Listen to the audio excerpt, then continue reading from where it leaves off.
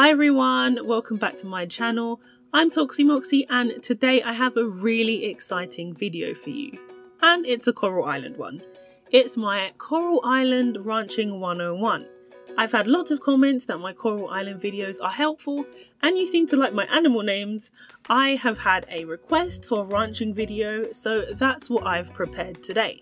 Ranching can yield a steady income in Coral Island and it's quite easy once you start, but the game doesn't explain a lot, so hopefully this video will give you all the information and the process to get going. If you're a new player or if you've been playing for a while and you've neglected ranching, or you just want lots of money in the game, I've got you covered.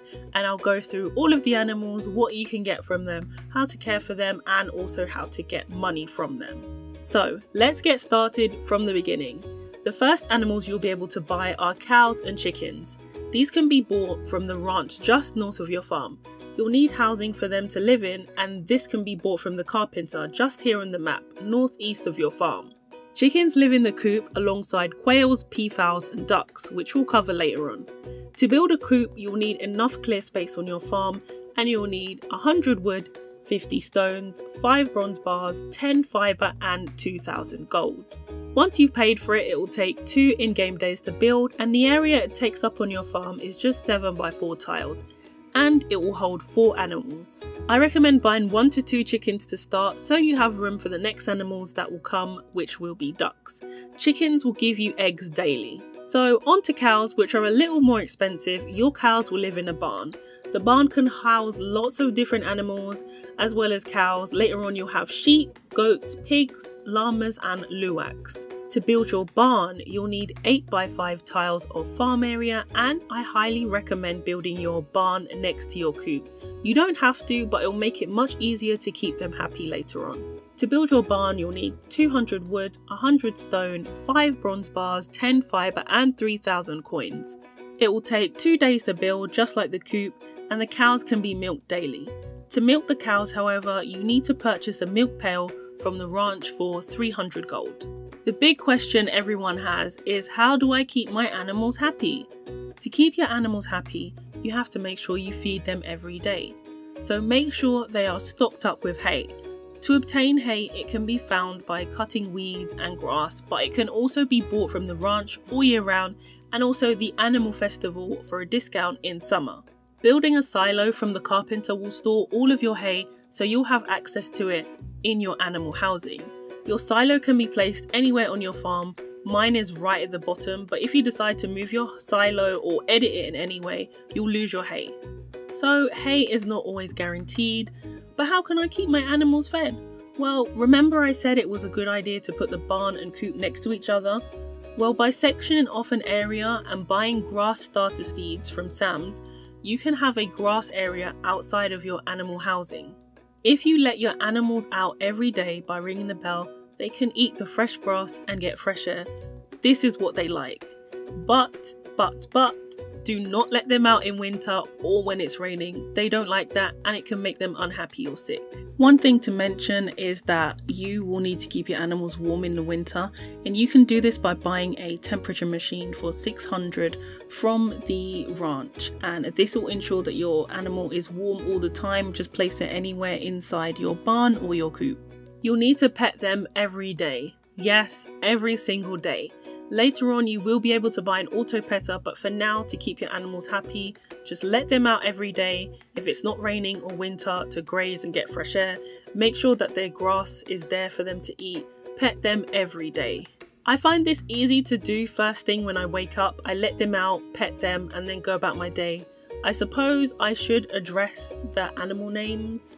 Yes, they are mostly members of ATs. I like ATs. I'll let you guess my bias in the comments. All of your crops will be blessed if you can get it right. So now you should have at least 1 cow and 1 chicken. Hopefully 2 of each, but 1 is fine. If you've been playing the game as normal and farming as much as you can, let's break down what you can make from having the cows and chickens. After collecting some eggs and milk, while you can sell them raw for money, raw I mean unprocessed, not uncooked, the key to ranching is refining your animal produce. For eggs, we can take them and start to make mayonnaise and salted eggs. To make mayonnaise, you need to just put 1 egg in a mayonnaise machine. To obtain a mayonnaise machine, you'll either need to craft it if you've reached level 2 in ranching mastery, or you'll be gifted one in the mail after you've completed the quest farming challenge part 3. To complete this, you need to ship or sell 100 crops. This is a passive quest, so you don't need to go anywhere to pick it up. As long as you meet the requirements, you'll get it. For salted eggs, you'll need a mason jar. Now, it actually took me a while to figure out that you could put eggs in the mason jar, but this gives you salted eggs, which of course you can sell for more than regular eggs. The mason jar will be craftable once you reach level 3 in farming, and it only requires 30 wood and 12 glass. Now let's move on to milk. Just like the salted eggs, milk can be placed in the mason jar to make butter, or it can be made into cheese in the cheese press. The cheese press will be unlocked when you reach level 4 in ranching, or by completing the barn animals section in the lake temple. So by now you should be a little more proficient with ranching while doing your day-to-day tasks on your island and exploring, right? Hopefully you've been exploring and diving, as once you manage to find bronze kelp while diving, this will unlock your ability to craft an extractor. This machine turns kelp into essence. To make essence, you need 10 kelp and 1 glass.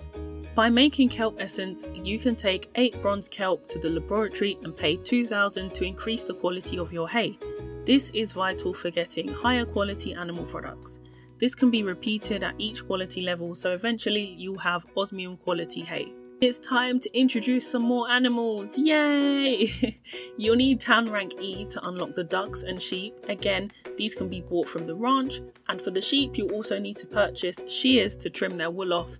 These are 400 coins from the ranch. The ducks cost 1,000 and the sheep cost 2,000, and of course the ducks live in the coop and the sheep in the barn. Just like the chickens, duck lay eggs, and duck eggs can be processed into duck mayo and salted duck eggs, but these yield more money than regular chicken eggs. Sheep give you wool to make wool cloth. There is a scarecrow recipe that uses wool, but other than that there's not much use for wool at the moment, apart from gifting wool cloth and also wool for the advanced barn animals altar offering.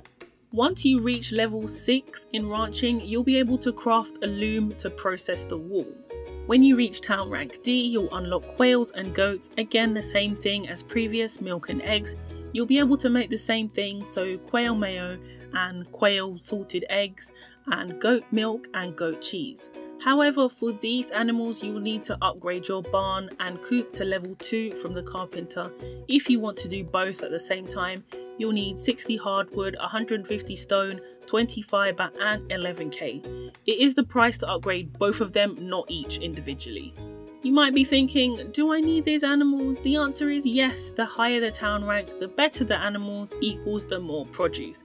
Goats are one of my faves because the goat's cheese wheels are very easy money when processed into aging barrels, which is what we've been waiting for. Aging barrels are essential and key to getting lots of money through ranching. They're not craftable right away, but once you have them, they are amazing. Hopefully, you've been upgrading your tools, or at least your axe, because you'll need at least a gold axe to get into the forest to chop hardwood. But if you don't have one yet and you need some hardwood quickly, the hardwood on your farm can be blown up with explosives, the huge logs.